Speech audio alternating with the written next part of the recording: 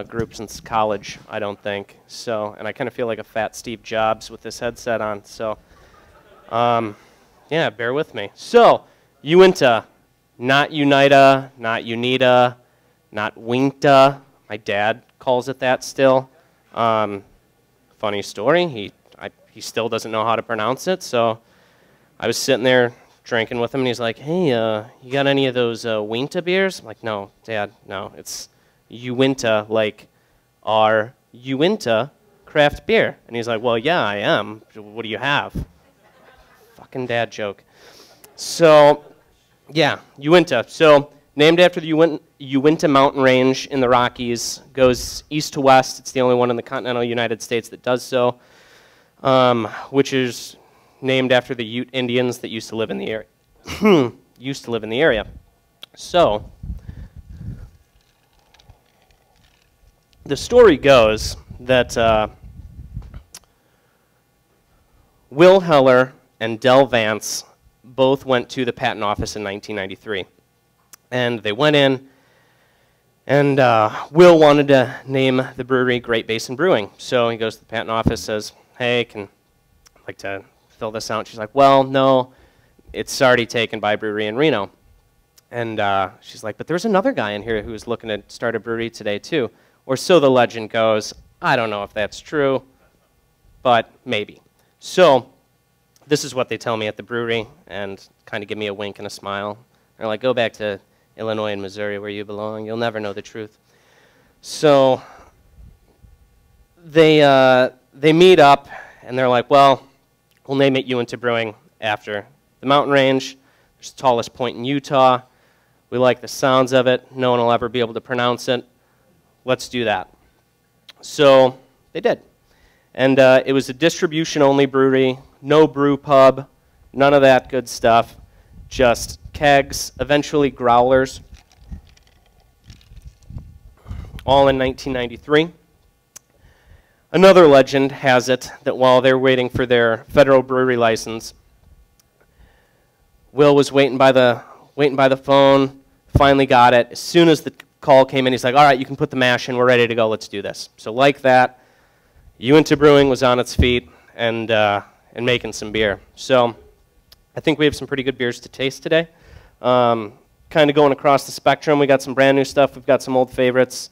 Farmside Saison we're going to try tonight. That's brand new this year. We're kind of doing yeah, good? Beautiful. We'll move on to some Baba afterwards. We're going to do a little bit of we're all going to get a little doobied out.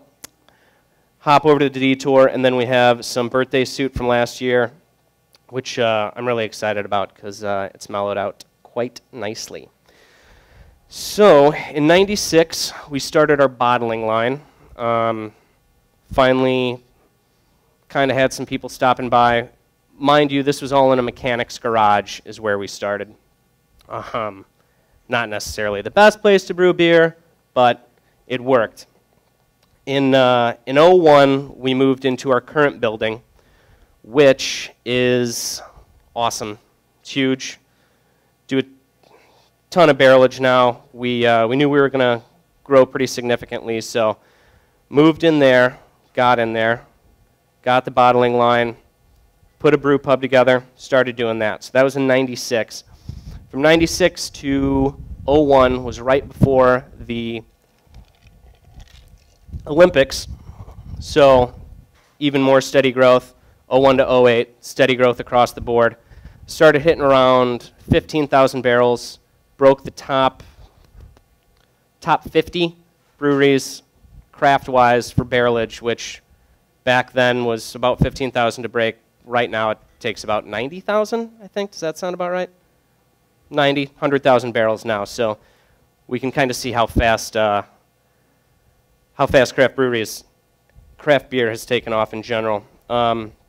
'09, we started our Crooked line, which are these bad boys. The Birthday Suit, which is our anniversary ale, usually a sour. The one we're going to try is a Plum Abbey ale. Coming up this year, we're going to have a Raspberry Framboise that I'm pretty excited about. Don't know all the details, but should be awesome. And it's just kind of been whatever the whatever the head brewmaster is feeling at the time is usually what he goes with. So there's that. It's when we started getting to barrel aging. Our Labyrinth Quad Black is the darkest beer ever made, from what I've been told, / the record books. So that's one of our claims to fame. But we're kind of on the forefront of the whole barrel aging process.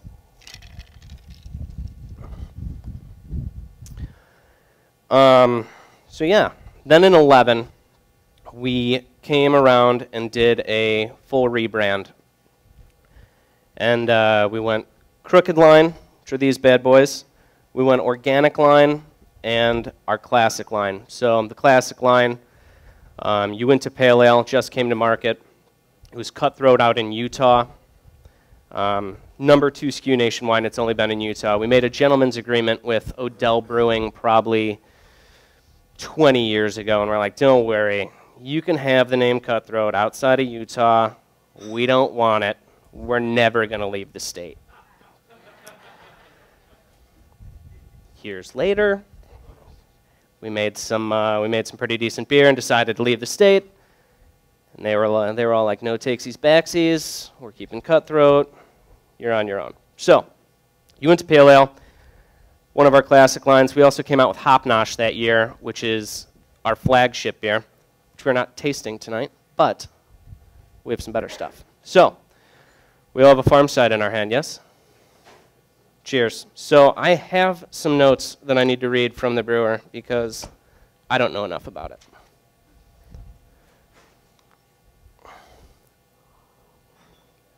So Isaac is our head brewer. He's kind of a madman. And he had been wanting to do a wine/beer hybrid for some time. Saison kind of was his brainchild. White wine must in there and some gooseberries. So he used Voigner wine grapes, which have a very interesting profile. Spicy with a nice earthiness to it as well. So put in the grape juice. It's pretty much simple sugar at that point. And the Saison yeast ate all that, leaves it with a nice, clean, dry finish. The gooseberries were a mix between him and marketing. Nice pickled berry flavor, just melds really well with the beer overall. Questions? Good? Thumbs? Beautiful. All right, nice job, Isaac. All right, so.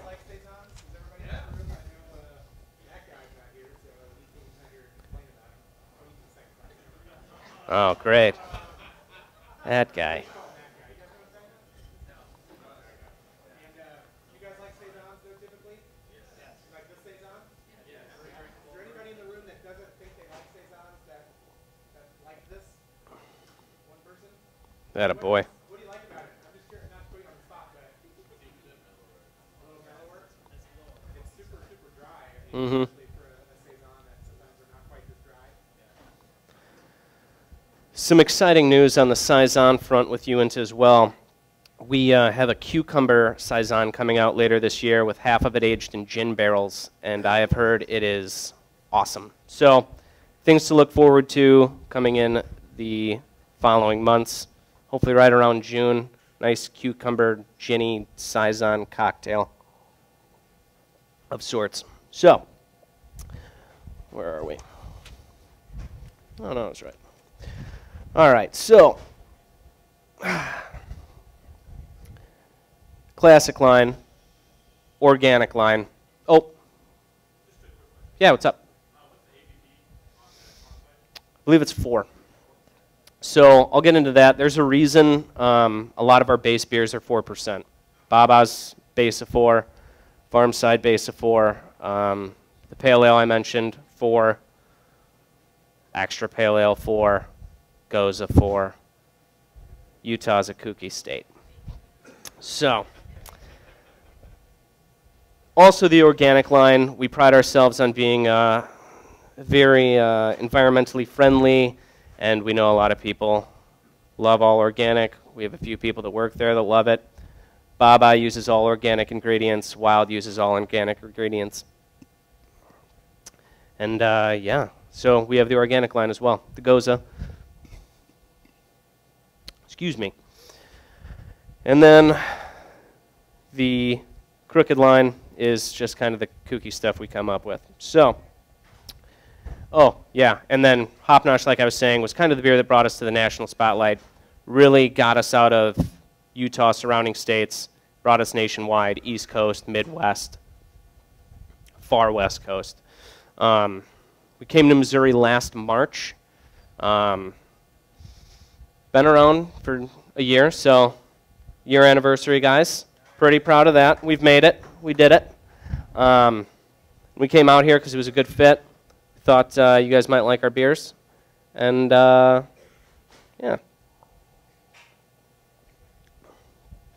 So, kooky Utah beer laws. They've mellowed out in time, but I always get questions like, you can brew beer in Utah? Or you can drink beer in Utah? Yes, to all of those, carefully. So on draft, all beer has to be 4%. Yeah, it's brutal. So we have a 4% Detour and a 4% Dubhe, kind of a 4% everything, which is a little boring. We sell it in bottles out there as well, but for the most part, that's why we now have a brew house, brew pub, and we have 30 lines, and you better believe they are all 4%. We also have our own private brew pub that doesn't have 4% beer, but no one knows about that. So let's keep it on the DL. So there's that. They used to have, right around the Olympics, it was a huge issue. You had to be a member to go into a bar. So obviously tons of tourists come into Utah and Salt Lake for, the big celebration, and pretty much all they did to get around it was the bouncer would sit at the door, someone would come up, and they'd say, are you a member of the bar? No. Will anyone sponsor this gentleman to become a member at the bar? Some guy at the bar, and, yeah, I got him. It's on mine. And that was it. That's how they got around it. Finally, even the natives realized it was a pretty ridiculous law, and roughly 10 years later, they repealed it. Yeah. There's also the Zion curtain, which is kind of interesting. You have to make liquor cocktails in restaurants behind a curtain of sorts. They don't want their kids getting ideas and I don't know if the guys are spinning bottles or something, like looking really cool. I honestly have no idea. I'm not from there. It's as weird to me as it is to you. And then there was one more that was just really off the cuff. I lived in Utah for a couple years, so I might tell a story or two. But Please. one thing that I thought was really interesting, where you were talking about like behind a curtain and pour the drinks, like no one can see you pouring the liquor, whether it be beer or liquor. So it was really interesting that you go into a place. The places I thought were the most interesting, because you'd never find a place like this in Utah, were the chains. You go to, like, I remember going to like an Applebee's or Fridays or something like that, and those places, they don't know how to build a restaurant that's not exactly like all the other ones. So you go into Fridays or Applebee's, and they have this giant bar in the middle of the restaurant, right? All those places, Chili's, all those places all have a huge bar right in the center of the restaurant. So you go in, and there's this huge bar, and there's nothing behind the bar. There's a bartender that stands there, and you go up to the bar, and you order a drink, and they say, sure, one moment, and they walk into the kitchen where they have the actual bar that they pour drinks from. They make the drink, and they bring it out, and they set it in front of you, and they stand there and watch you drink it. So they're not allowed to pour anything at all in front of customers. And I thought those places were the most interesting because they have this giant bar, and they can't put there's no beer signs. Beer signs are illegal. Every kind of beer sign is illegal except for the private clubs that he was talking about. You have to be a member, but you can't, some states still have laws about signs. You can't have lighted signs or neons that are facing outside. In Utah, you can't have any kind of sign that you can see from the outside. So they don't want the Mormons to be tempted is what it is.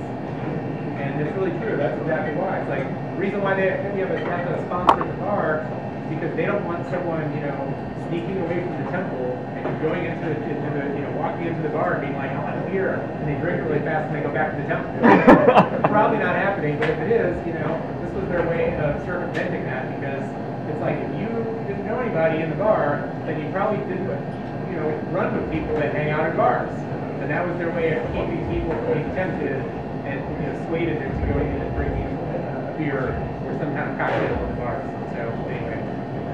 That's all. But yeah. You also couldn't order beer without ordering dinner. That finally got repealed a couple years ago. I don't even know. It's insane. anyway, next year, right? Yeah, next beer. So, silly Utah. So, next beer, Baba Black Lager, part of the organic line. One of my personal favorites. Organic Hallertau hops in here. Just a really nice beer. Came to be by, there was kind of a beer competition. Guy won. We liked it. Said, we'll put it into production. Snowbird Ski Resort was like, oh, yeah, we like that beer. Why don't you make it for us for our Oktoberfest? Said, all right, done. Definitely do that. So, make it. Everyone likes it. Everyone at the brewery really likes it. And we're like, oh, we should probably take this nationwide.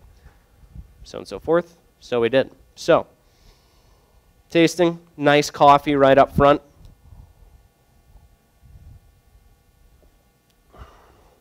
Little bit of smoke on the exhale. Just a nice, clean, bitter finish.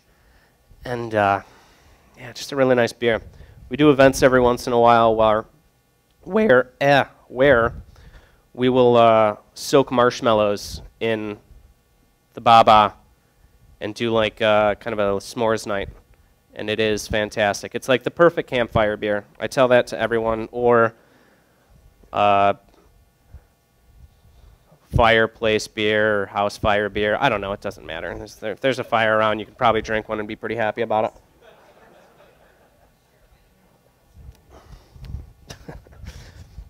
So, yeah, any questions about Baba? Black lager, a little different. Art. So, on all of our, wait, pardon, one more time? Okay, so, yeah, like on all of our bottles, it'll say, for instance, herded by, pale ale will be caught by, hop nosh is something else. There's a little bit of a different one. It's just our way of saying, this is our beer. That's pretty much it. Yeah? I'm glad you brought that up. So, Uinta Mountain Range, east to west. We like to go west to east. So we kind of consider ourselves orienteers, if you will. So what that is, it's almost like the game of going out in the country with a map and a compass and kind of forging your own way to the end result. And that's kind of where it comes from. We made the compass bottle, I want to say in '01 when we went into the new building. So yeah, you'll never be lost as long as you have a Uinta beer in your hand. It does. As long as you only have a few of them. To the brewery. The brewery. I mean, we are the black sheep of the Utah family, let's be perfectly honest. So, how I got started with these guys is I was working for a distributor up in Chicago. Well, any more questions about Baba Black Lager? Anyone not like it? You can be honest. It's not for everyone.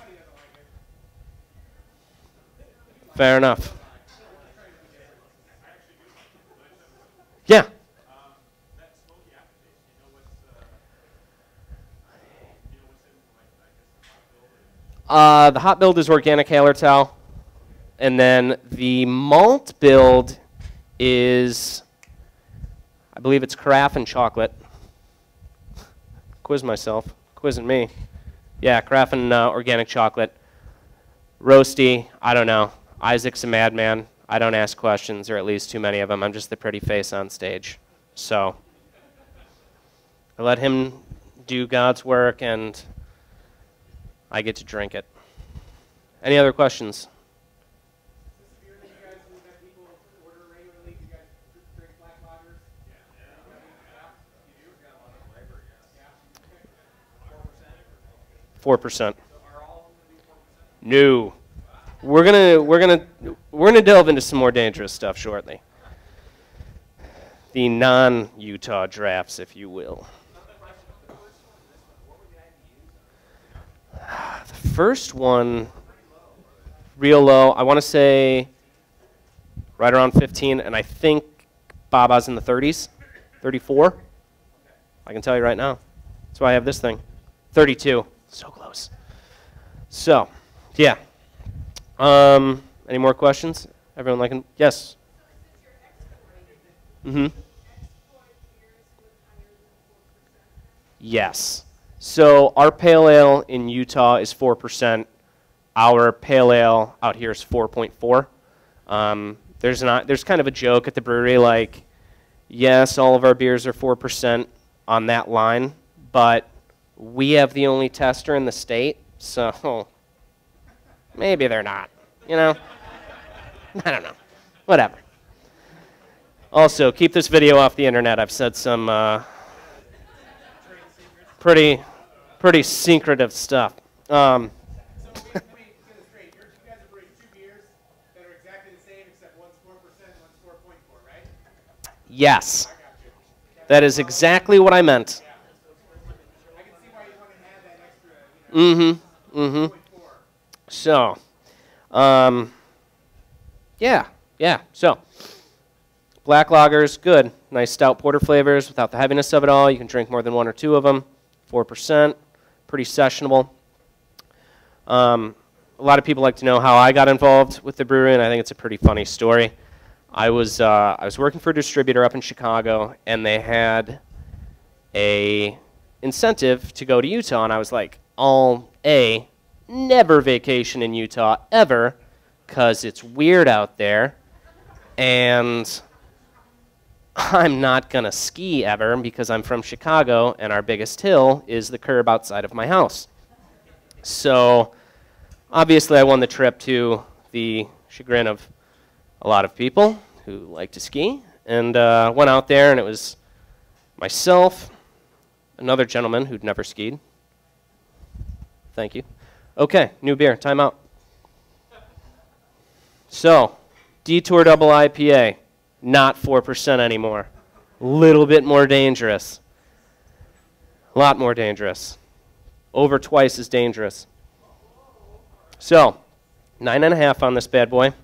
Hop profile is Cascade, Citra, and Bravo. And it is good. So, tropical flavors right on the nose, right on front. A little pineapple, a little bit of mango. It's going to kind of cool back into almost a melon, cantaloupe, honeydew, and then just a nice malty, clean finish on the back end.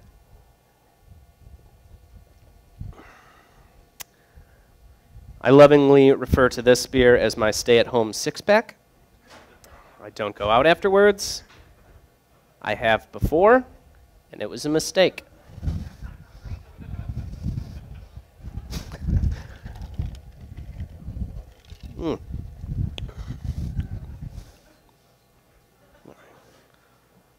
Thoughts, questions, concerns? Thumbs up. Everyone, show of hands.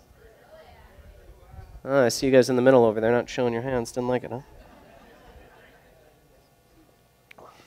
We all have our faults. I understand.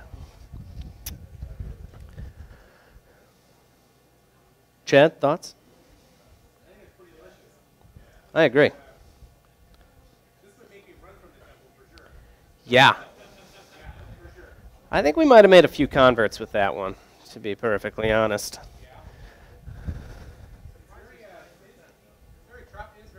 Mm-hmm.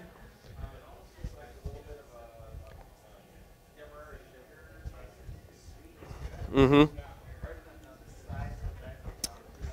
Yeah. Cheers, my friend. So, moving on to how I got involved with this beautiful mountaintop company. I was I win the trip with a few other guys to go out to Utah, go skiing, which I've never done. Utah, which I would never go. Get out there. I don't ski. I've skied once on pretty much a bunny hill in Wisconsin, which was a nightmare. I think I made it down one time. It's awful. Never go again. But I was like, oh yeah, I can definitely handle a mountain. You see where this story's going. Another guy from the south who'd never skied on anything ever. Another guy who'd skied once. Another guy who'd skied once. So we meet up with the West Coast sales manager of Uinta, who moved out to Utah so he could ski all the time. He's like, all right, guys. So we're in the parking lot, kind of putting everything on. He's like, all right, have some beers. And we're like, yeah, this is the best trip ever. We're drinking beers at 10 a.m., going to go skiing. It's like 55 degrees out, so yeah, it's crazy. It was like right around this time of year, 55 degrees, still snow on the mountain. I'm like, I'm going to be up in the mountains skiing. I better have a shirt on, a long sleeve shirt, a sweatshirt, a light jacket, and my winter parka. Overkill. So, going there, slamming beers. I look at Joe, and I'm like, it's getting pretty hot. I'm wearing a helmet, black. I'm like, Joe, should I wear the parka? I'm like, it's a little warm. He's like, no, you're going to want it when we get to the top of the mountain. It's definitely going to be a little bit cooler up there. All right, awesome. So we all go down the bunny hill a couple times. We all fall the first time. The second time we make it down essentially without incident. And he's like, all right, guys, I think you're ready. I think we're definitely ready to go to the top of the mountain. We're like, oh, yeah. I mean, you seem pretty confident. He's like, oh, yeah, you're definitely good to go. Trust me. All right, I trust you. We're going to go up to this place. It's called the Strawberry Express. I'm like, Strawberry Express? That's going to be so easy. You just saw us slay that bunny hill, right? He's like, oh, yeah. So we go up to the top, and it's the nightmare that you're all expecting. I'm deathly afraid of heights, which I forgot about at the base of the mountain. And, yeah, I pretty much look at Joe. I'm like, Joe, this is not strawberry. I'm like, strawberries are like the color of blood. He's like, yeah. Anyway, you should go that way. I'm going this way. All right, cool, on my own. So an hour and a half later, as I roll down the mountain and try to listen to a woman teach her 5-year-old how to ski, like trying to listen in, kind of falling, rolling down. They're out of earshot at this point. I'm stranded on the mountain with one ski. Make it back to the bunny hill, the part of the mountain I crushed. Make it down, strip off everything. I'm sweated through to my sweatshirt, can barely breathe because there's no oxygen up there. Like Joe comes over with 2 beers. He'd gone down the mountain twice already. He's like, man, what took you so long? Also, why are you wearing that parka? I told you to take it off. It's way too hot out for that. I'm like, you son of a bitch. So now he's my boss, which is great. I'll never let him live that down. I hope he watches this. Son of a gun.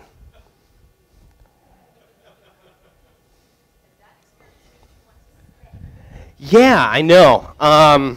That part, not so much. But we went to the bars afterwards, and I'm like, this is kind of weird, but also kind of awesome. I'm like, those mountains are sweet, and your beer is super good, so I want to work for you guys. And I tricked them into it, so they hired me. And that's kind of where we're at. So yeah. Any questions about the brewery itself? Ooh, I actually have a fun story about the brewery. So they were telling me this. When the new brewery got put in 01, we We waited a few years and then put in a 130 barrel Braucon system. So we were using a 40 barreler before, which was our 10,000, 15,000 capacity. Put in the 130. So right now we average probably 108,000 barrels a year. That's what we're on projection for. We can go up to 300,000. So we have the capacity to do a lot of beer. But one of the great ones, our brew deck is absolutely beautiful.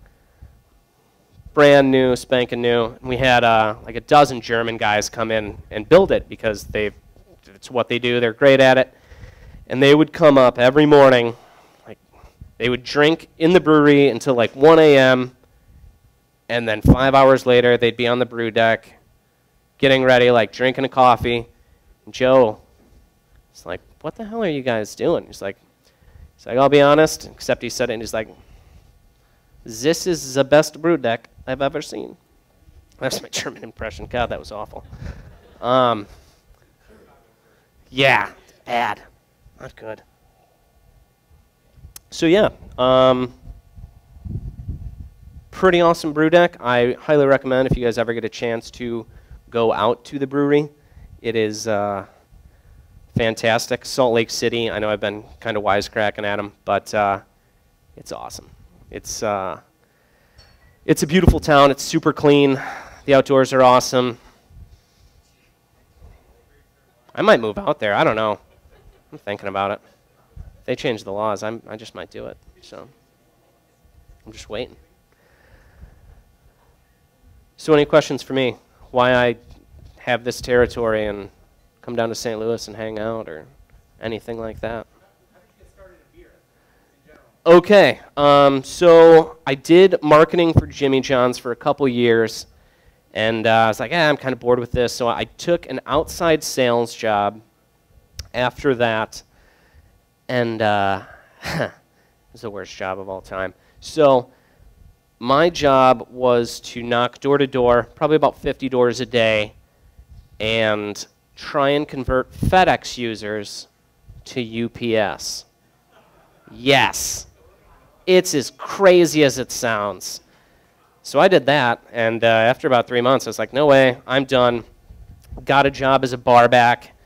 Finally met up with the distributor, and I was like, you know what, you guys can pay me pennies as long as I can get out of this current job that I'm in, because I'm going to end myself if I have to be here any longer. So got a job at the distributorship, got a sales job in chain sales, won the incentive with Uinta, and then, yeah, hopped on there. So it was a long and treacherous road, but I made it through. Now I'm at the promised land, drinking beer for a living. So cheers. Thank you. Thank you. I worked really hard at it.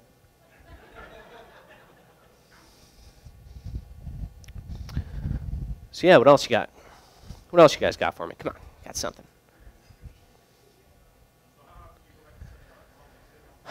So we probably go to Salt Lake probably 2 or 3 times a year, a melding of the minds, if you will. We just sit around and drink beer. No, I'm kidding.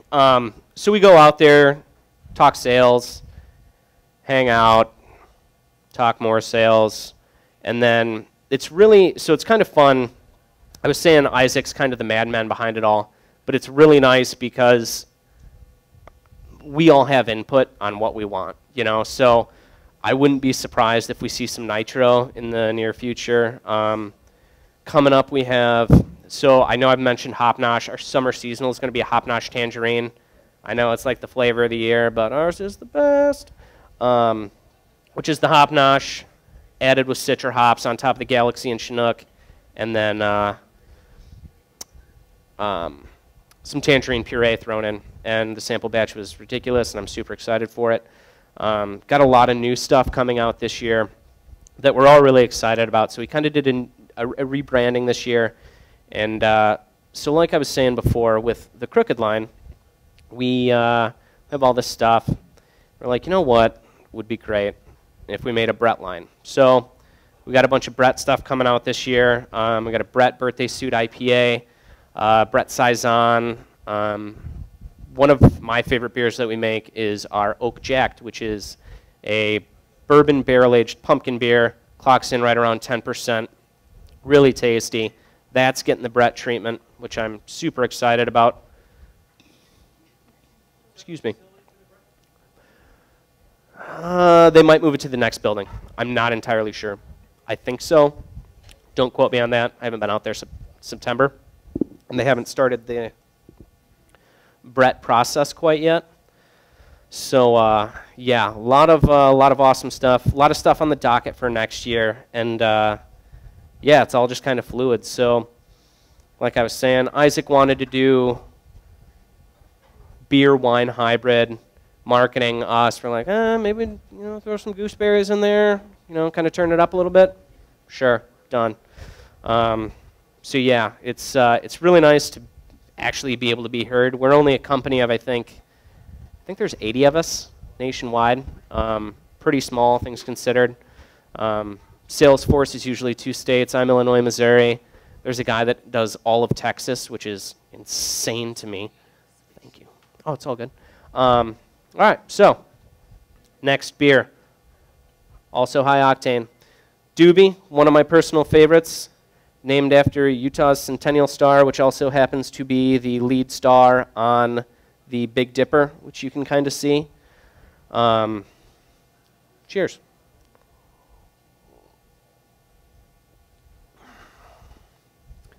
Falconer's Flight and Bravo hops on there. 101 IBUs. Really a nice, nutty, chocolatey backbone on there. And then you still get the nice hop bitterness from all those hops that we throw in. 9.2 on the ABV scale. So, yeah, believe that we don't just make a bunch of 4s.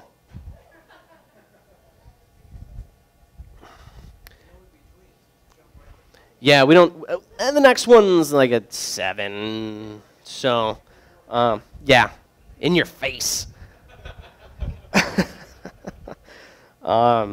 So Dubhe, also play on that. We put in hemp seed with the malt, obviously, of course we do, which kind of lends a little bit of a nutty flavor to it. But this is kind of the beer when I do beer samplings that everyone's just like, holy crap, that is a delicious beer. And they keep coming back, and they're like, hey, those beers were good, but I'm like, do you have tickets? And he's like, no. I'm like, I don't care. Here you go, champ. So, yeah, anyway, thoughts? Good.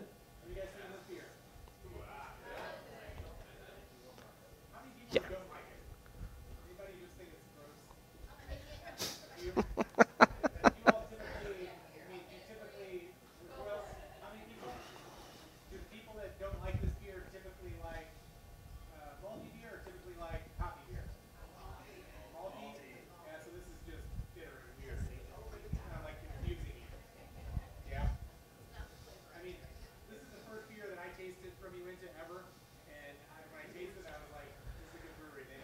Mm-hmm. Because even if you don't like the style, this is kind of a unique style, a really unique style actually, especially to be a double black IPA.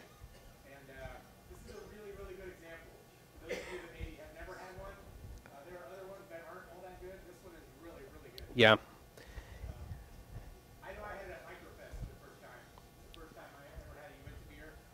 Maybe 2 years ago, maybe. Could be. But I don't know. Yes, sir.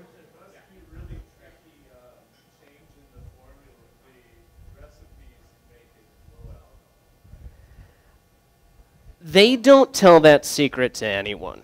I don't know what they do. I know we had, so when Budweiser bought Goose Island, they obviously wanted to have the Goose IPA everywhere. That was their big push. So they came out to Utah and were like, hey, how do you guys do this? And we're like, we don't. We're not going to tell you. Figure it out. You're adults. You can handle it. They did. They found out. I mean, they got it done, but yeah, so I don't know. They're not going to tell me.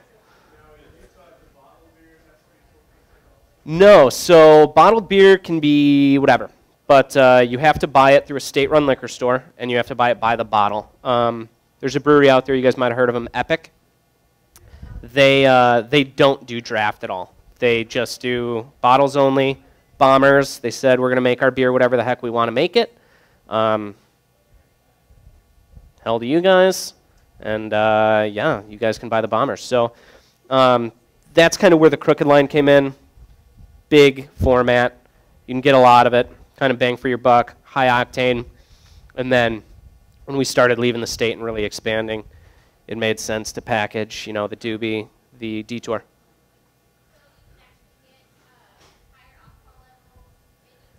Yeah, so as long as it's not on draft. So yeah, draft beer is always going to be 4%, but you can always go to the bar and order a bomber or ask for it in a bottle or anything like that.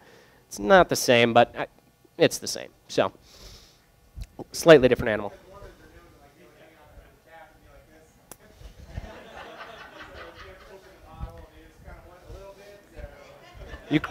You cross the state line, you'll see it everywhere. It's crazy.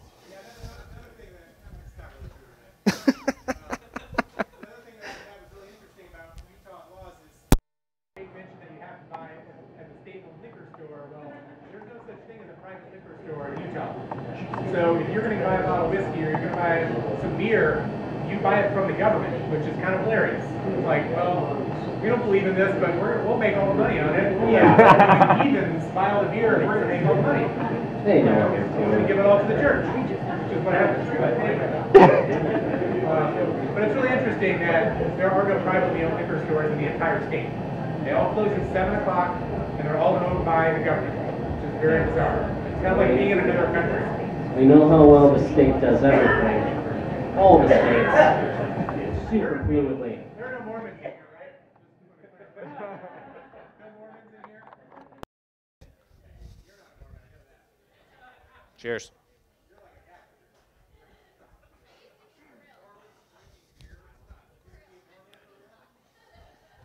So you know,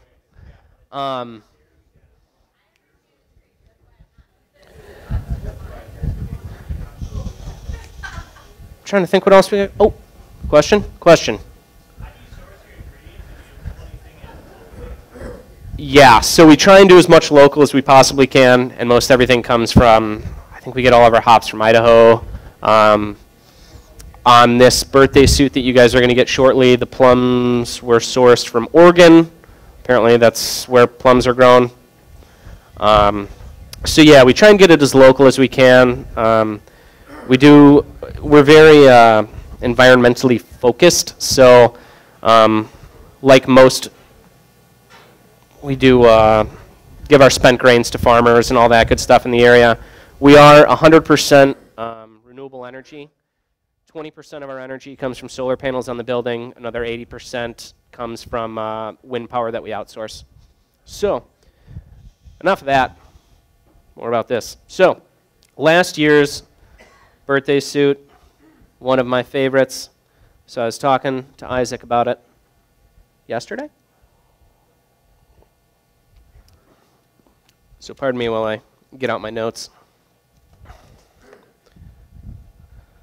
All right, so this is what the man tells me.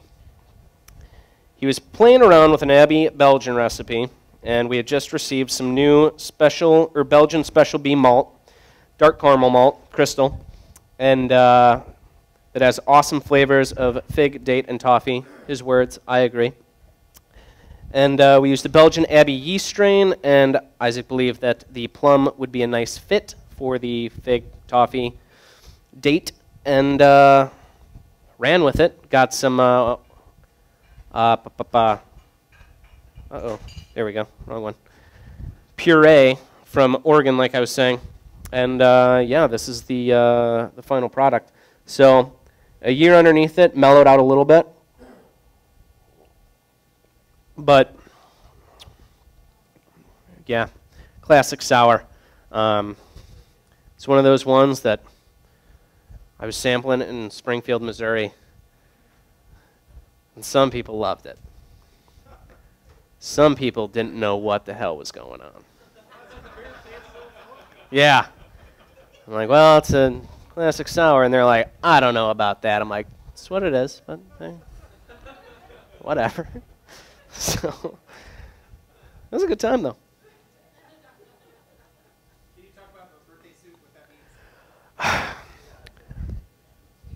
I don't even remember, to be perfectly honest. They don't tell me any of this fun stuff. They're just like, you're fine. You don't need to know. Anniversary beer, right? It is an anniversary beer. Birthday every year, right? That's what I'm talking about. Okay, then yeah.